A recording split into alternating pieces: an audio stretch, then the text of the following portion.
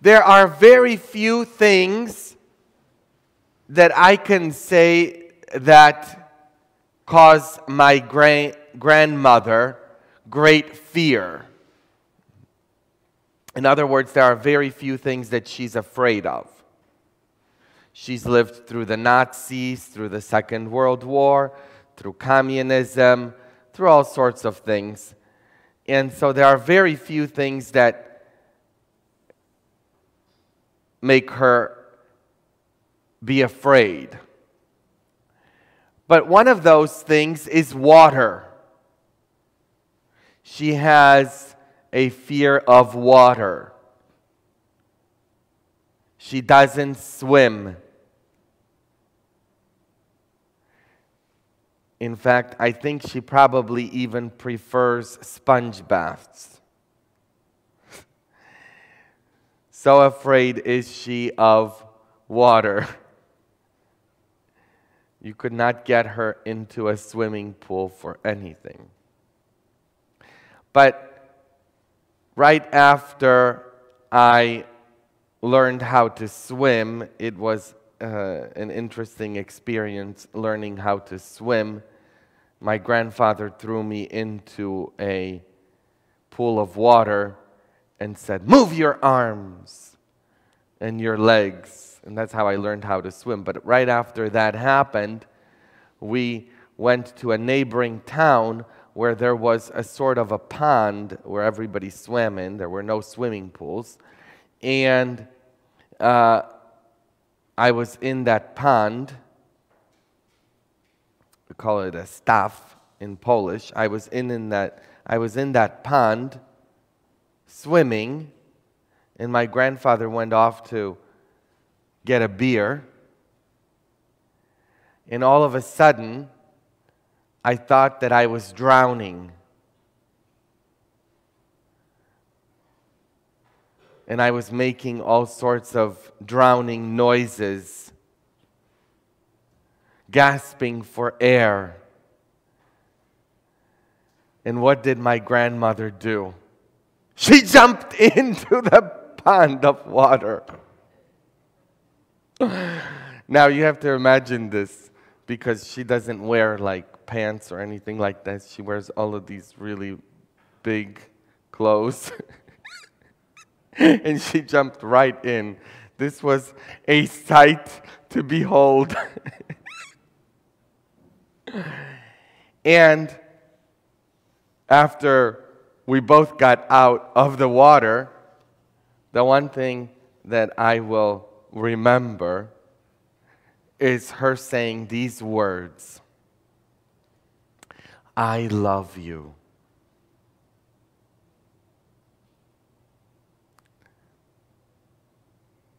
She said these words, "I love you."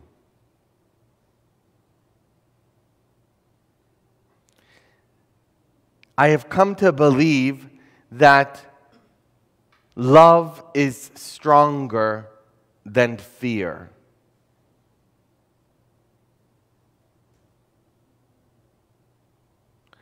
Something that I don't think very many people believe in the environment that we find ourselves in today. This pandemic environment. We don't believe that love is stronger than fear.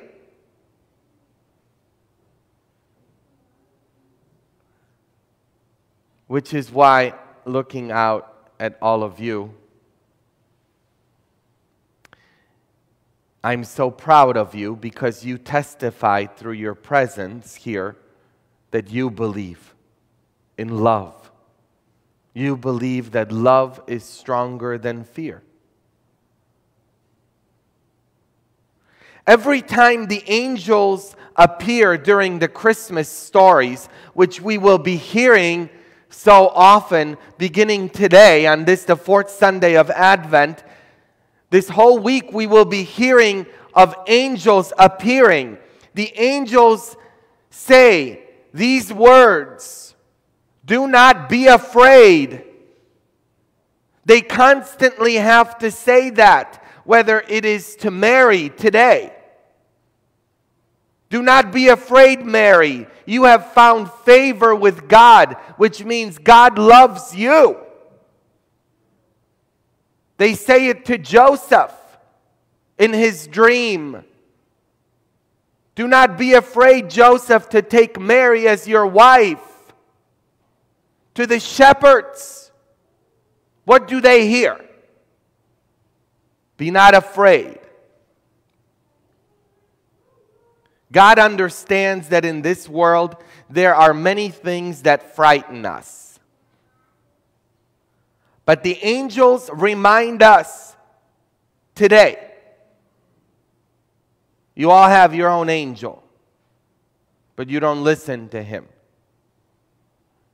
You listen instead to the voices around you, your television, your news station.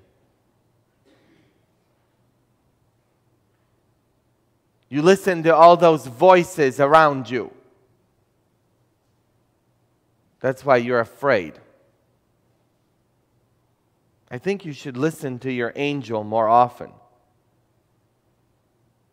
Maybe you don't even believe that you have an angel. I used to say the guardian angel prayer when I was a kid, and I say it to this very day. O angel of God, I think I say it in Polish. Aniele Boże, stróżu mój, Ty zawsze przy mnie stój. Rano, wieczór, we dnie, w nocy, zawsze stój mi ku pomocy. Strzeż duszy, ciała mego, zaprowadź mnie do żywota wiecznego. Amen. You don't say that, do you? It's that angel of God prayer. I was taught that by who? My grandmother, she taught me that. Aniele Boże, stróżu mój, Ty zawsze przy mnie stój. I say that every day. Angel of God, I think in English it's angel of God, my guardian dear.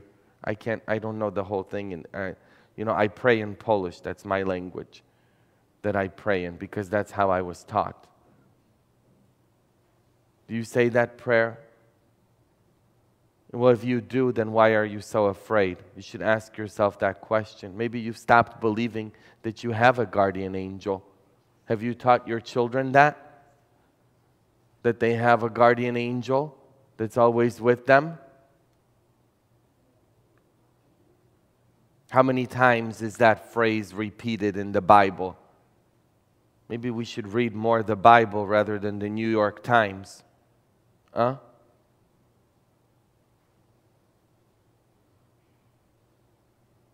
How many times is the phrase, do not be afraid, present in the Bible?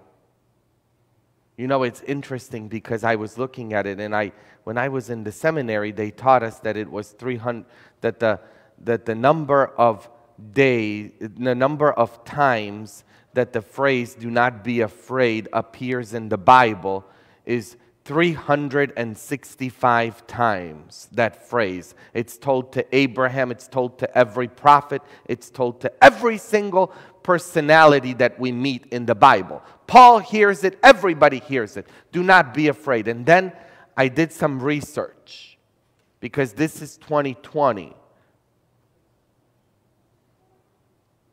In 2020, it doesn't happen too often, but 2020 is called one of those leap years, which means that February had how many days in it? 29. You all remember that? This is a very unusual year, isn't it? We'll be glad it's over. At least I am. Huh? So, in a leap year, there's how many days? 366. And so I did some research. The actual amount of times that the phrase "do not be afraid" appears in the Bible is 366 times. You think God has a message in 2020? I think that phrase was especially poignantly prepared for a year like 2020. Do not be afraid.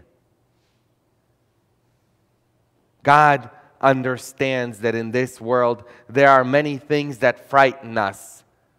But the angels, that same angel that is with you always, that's on your shoulder, is here to remind you what I learned that day in that pond. That love is stronger than fear. Get it? Love is stronger than fear. Do not be afraid, Mary. You have found favor with God. The original Greek here basically says, do not be afraid, Mary, because you are loved by God more than you can ever imagine. God loves you, Mary, with an unimaginable love. You are loved, Mary.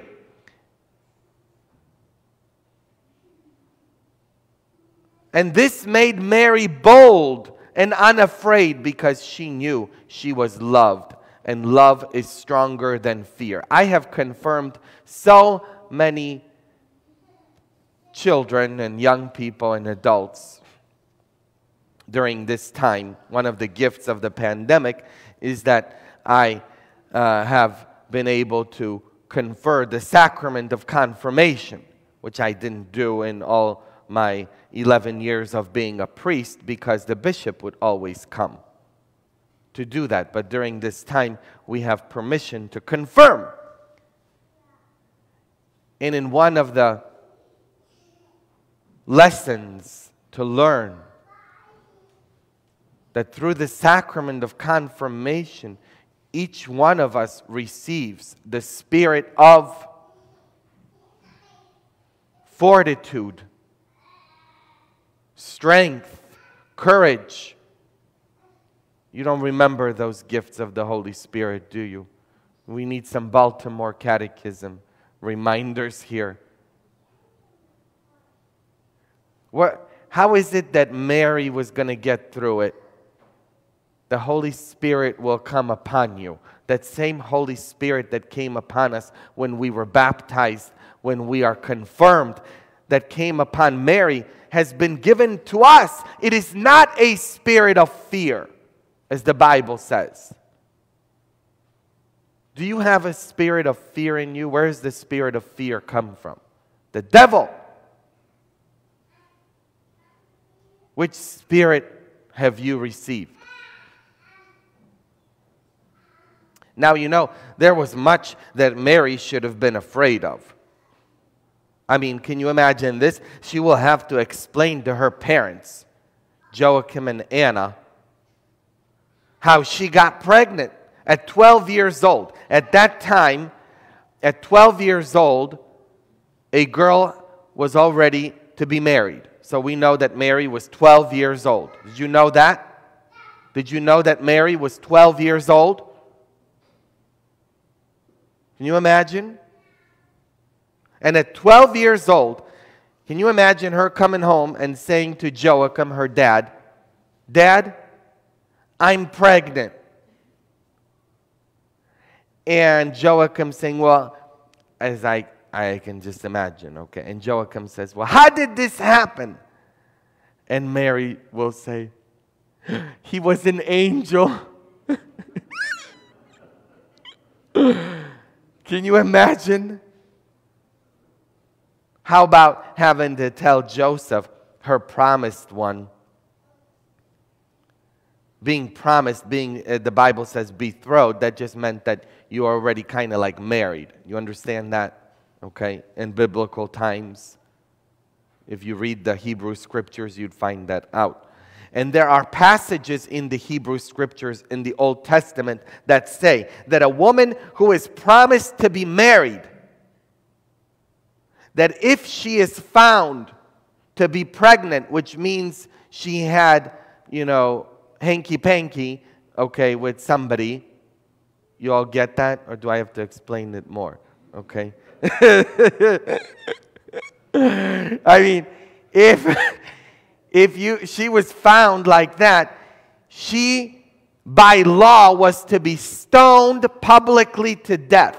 But we know from historical accounts, especially the historian Josephus, and is an early Jewish historian, that most women who were found like this were not stoned to death.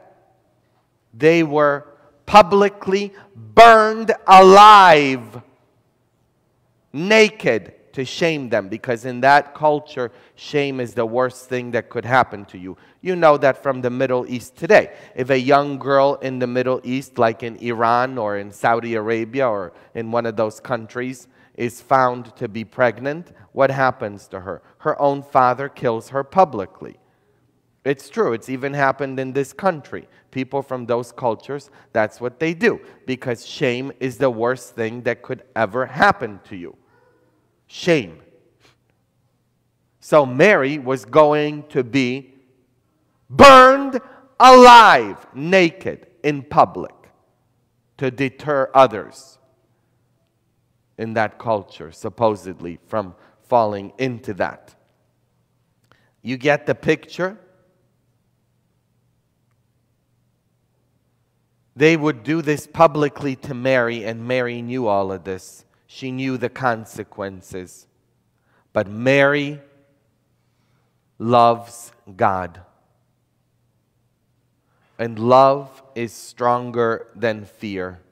That's why Mary is the immaculately conceived one, the model of discipleship. We're Catholics. We have Mary as our model. We're very proud to have Mary. Some of you have Mary in your house. I don't know. Sometimes I go to people's houses and I think, you know, there's nothing. Like, they've got everything in their home except a holy picture. You know, I'm trying to give you all the faith of my grandmother here. Very simple faith. She don't read, don't write, but I'm trying to give it all to you, okay? I'm not trying to give you, you know, seminary faith, theology faith. I'm trying to give you a simple faith which will make you bold and unafraid and allow you to get through your day like she has. That's what she gave me, and that's what I'm trying to give all of you. And she had her, I mean, I put up pictures from my last visit. Her whole room is like a religious goods store, like one we have here, okay? All right? Do the same thing. Do you have a statue of Mary? A picture of Mary? Is that what you give your kids? What are you going to get them for Christmas?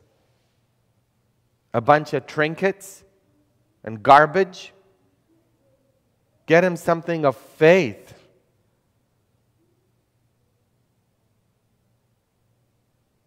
You have your own rosary hanging in your car. All of those things are so important for us to remind us the faith of Mary.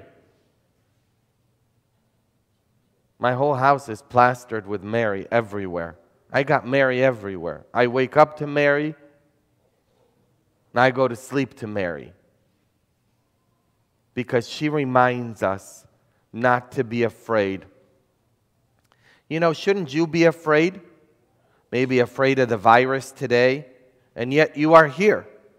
Because for you, your love of God is stronger than any fear of any virus. Shouldn't you be afraid of confronting your loneliness and your own life situation? Shouldn't you be afraid of starting a new job or that new business? Shouldn't you be afraid of confronting your husband about the problems you have in your marriage and facing the need to get help? Shouldn't you be afraid of having one more child, as you should?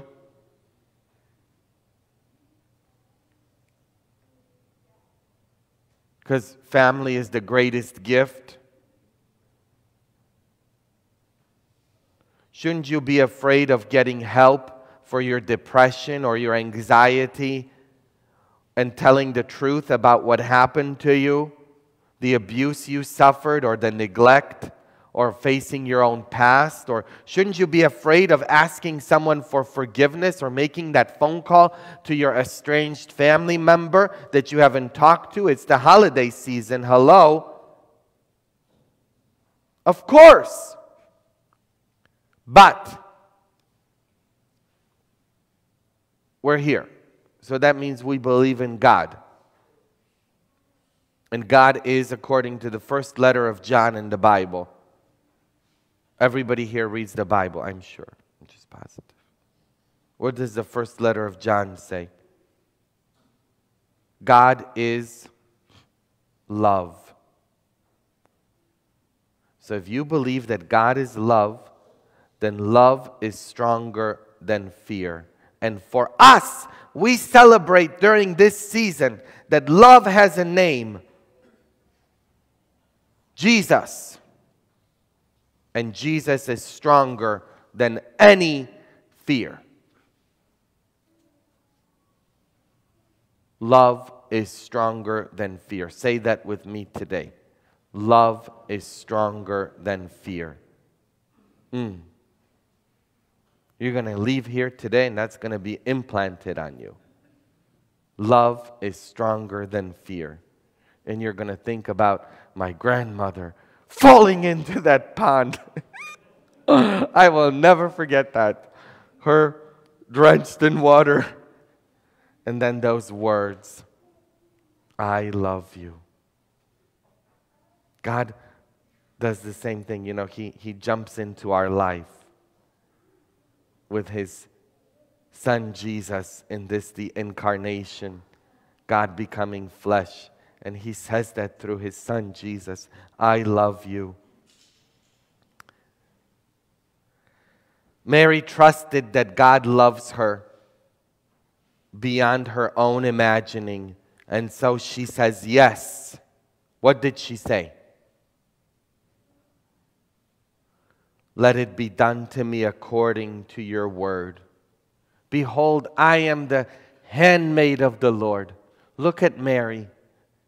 That's what we have to say in our life.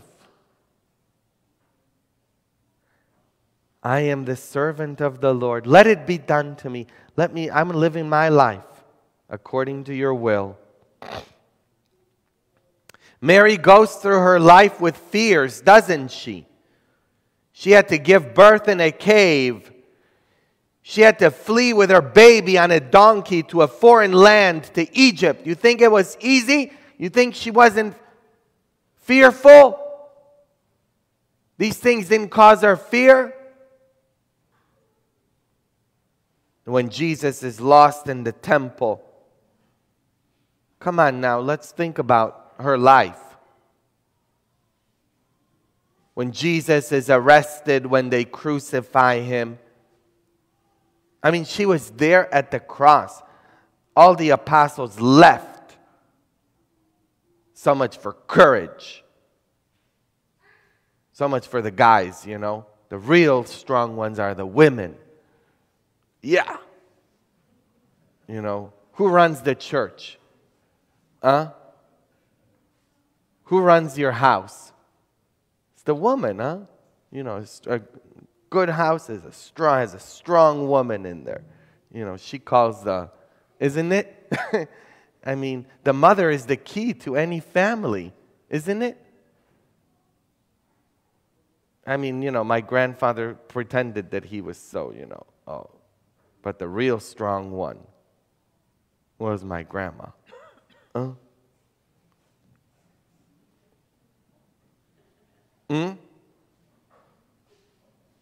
She had a life that wasn't easy.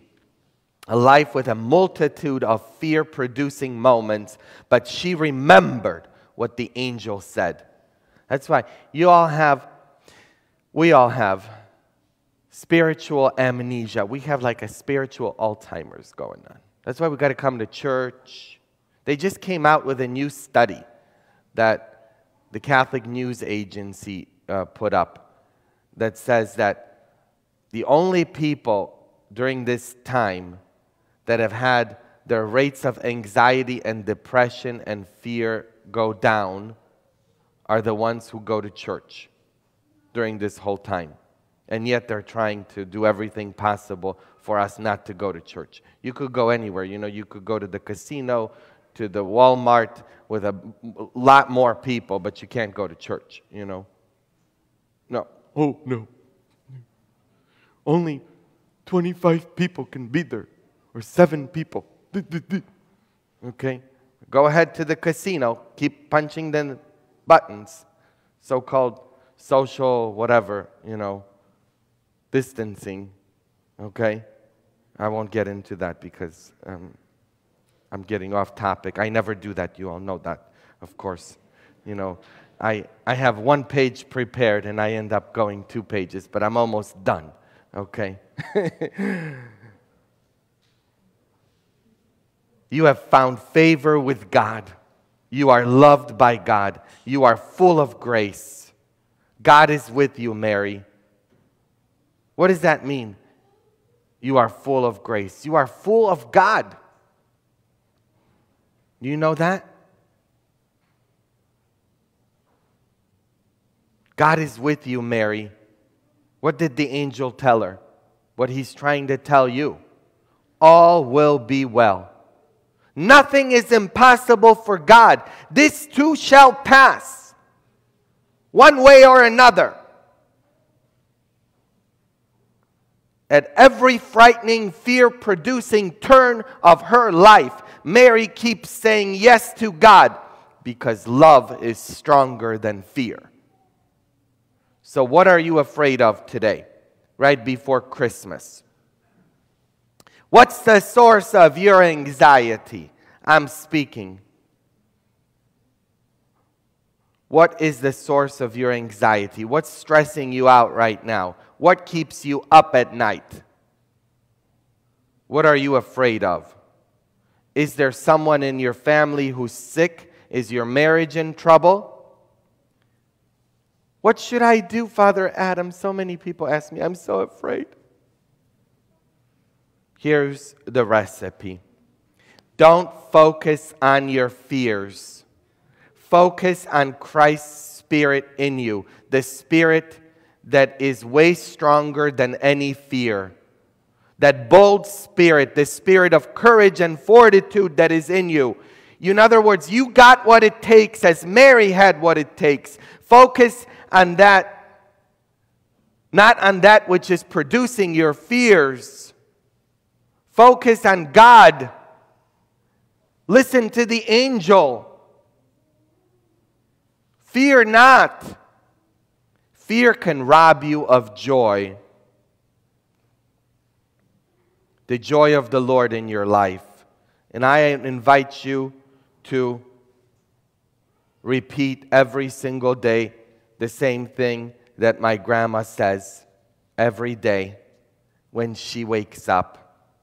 And she comes into the kitchen. If you've ever been in our house, you know that she has a routine. She comes right into the kitchen, and the very first thing she says is what I want you to say as well, which is, "This is the day the Lord has made.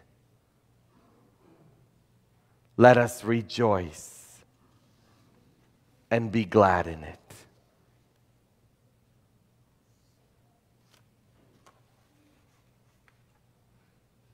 This is the day the Lord has made. Let us rejoice and be glad in it.